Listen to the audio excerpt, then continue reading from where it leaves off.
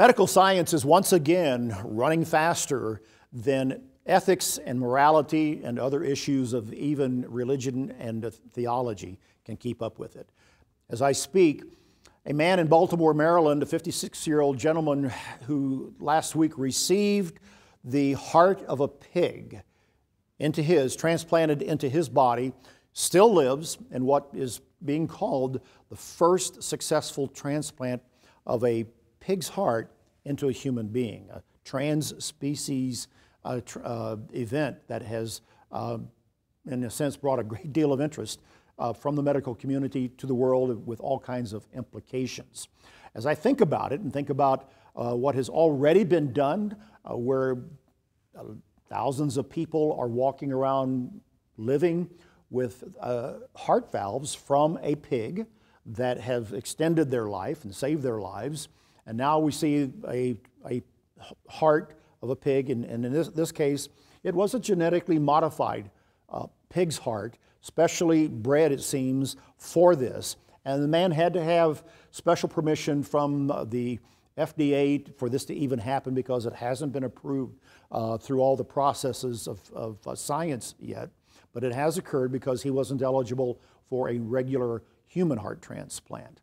And now, of course, there are over 3,000 human heart transplants that take place every year, but there aren't enough hearts, human hearts, for all the people who do need them. And so if this works, a successful transplant of a pig's heart into a human being, then that opens up possibilities for more and more people's lives being extended as a result. But then it raises a number of other issues and questions that haven't been resolved, that even medically, because with a trans-species transplantation comes questions about genetics and even transmission of pig viruses into a person and into humanity, if you will.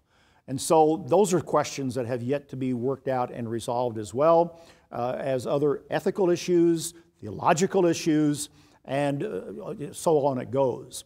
We've reached a time, in this case and in many others, where knowledge indeed is moving very quickly, as I said. It reminds me of what is said in Daniel chapter 12 and verse 4, where Daniel is told to shut up the words and seal the book and all the prophecies that he was given in the book of Daniel, to seal them up until the time of the end. And then it says, many shall run to and fro, and knowledge shall increase. Well, certainly in our modern world, knowledge has increased. And as this incident shows, it's increasing faster than a lot of other very serious questions can be answered, so that everyone can know how to deal with this and how to even form their opinions of what is going on.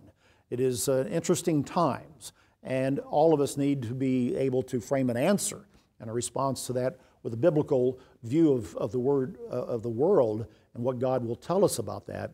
But as I say, it's moving quite quickly. A lot to think about there. This is BT Daily. Join us next time.